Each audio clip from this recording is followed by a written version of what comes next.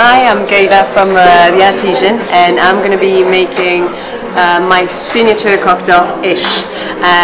Now this is going to be a twist on a pendennis. So as a main ingredient I'm going to be using gin, sorry.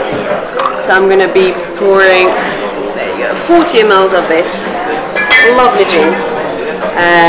Instead of lime juice, which is the original recipe, I'm going to be using 20 ml of verjus, which is the juice of unripened grapes. It's going to be very, very sour and a bit more subtle than lime and lemon, and I really like to use it. To bring bitterness, I'm not using Pêchot, which is in the original recipe, but Campari. So I'm going to be putting 10 ml of this. And instead of apricot, I'm going to be using elderflower liqueur Saint-Germain. So 20 ml of Saint-Germain. Now, because I'm a big fan of throwing, I'm going to throw the whole thing.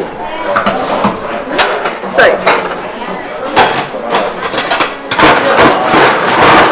and also because it's a very, again, it's quite a delicate drink, the verjus as well. I've got a better control of the dilution like this.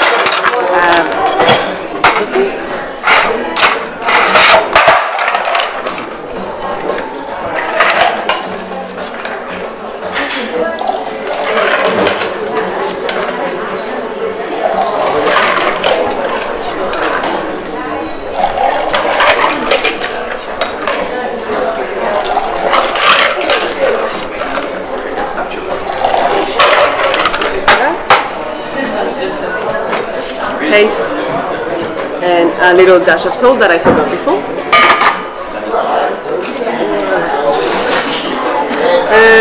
Again, this it was very much the Red Door thing, but coupettes and a block of ice. Why now? Obviously with this you don't get that much dilution as if you're shaking, so this drink is gonna be better with the block of ice because it's gonna get diluted a little bit. So a big one because this coupette is quite deep. There you go. Now also a good variation of this is just to top up the whole thing with champagne because it will dry it up and it just goes very well. And I don't have any of the edible flowers, but it looks very cool with it. Voila! This is going to be Florecita. Santé!